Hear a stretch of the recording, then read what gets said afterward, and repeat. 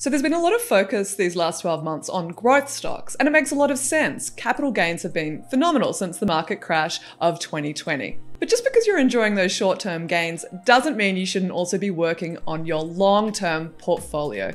And one of the best long-term investments are dividend stocks. Dividend stocks are super popular because they give you an income. Like you could be retired, sitting on the beach, not working, and still earning an income from your dividend stocks. Like you could build up an entire portfolio of dividend stocks and never have to sell a single one of them. Just enjoy that sweet, sweet dividend income. So an explainer on dividends.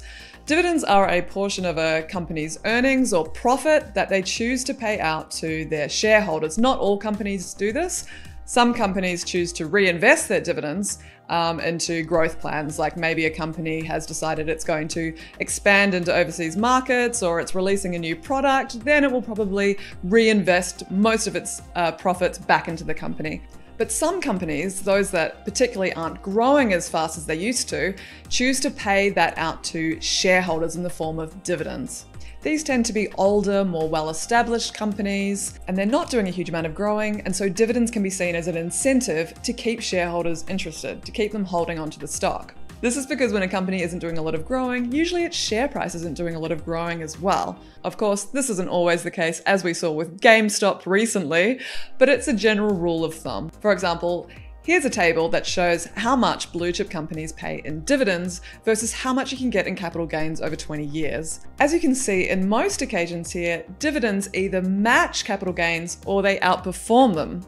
So for that reason, you can see that having a portfolio that is a mix of both growth stocks and dividend stocks is a really good idea. So dividends are paid out quarterly in the US, but here in Australia, for example, they're paid out twice a year. And usually it follows the company's latest profit report. Most companies all send their profit reports out at the same time. This is called earnings season or reporting season sometime.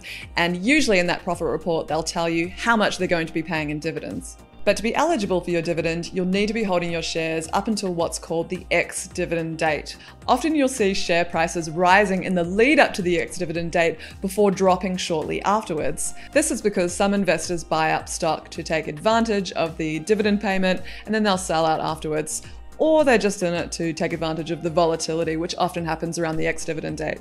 And in some countries like the US, there are also rules around how long you need to have held a dividend stock for before you're eligible for the dividend. For example, up to 60 days or 90 days is pretty common. So why are dividends king? Part of the big reason retirees and indeed even young people that aren't working love dividends is because they can give you a tax-free income. The tax rules around dividends are different in every country, so I won't go into details here. But in many countries, including the US and Australia, so long as your dividend stocks are held within a retiree fund of some kind, in Australia it's called a super fund or an SMSF, and it's IRA in the US, then you won't need to pay tax on your dividends. This isn't the case if your dividend stocks are held outside of a retiree fund.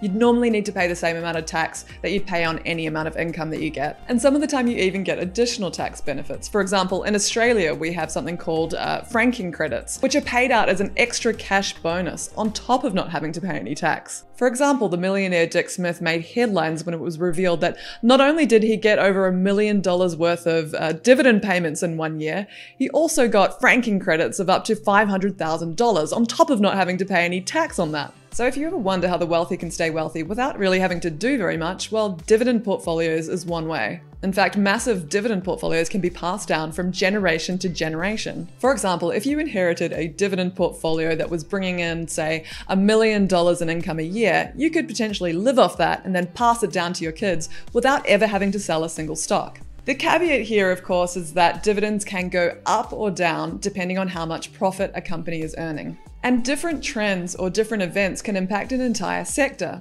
For example, bank stocks, which have been some of the hardest hit during COVID-19, were forced to cut down on dividend payments over the last 12 months. At the same time, technology and healthcare stocks were able to increase some of their dividends. So although you may not need to do a lot of buying or selling with a dividend portfolio, it's still important to hold a diversified portfolio of dividend stocks from different sectors. Okay, that's it from me. Don't forget to like and subscribe.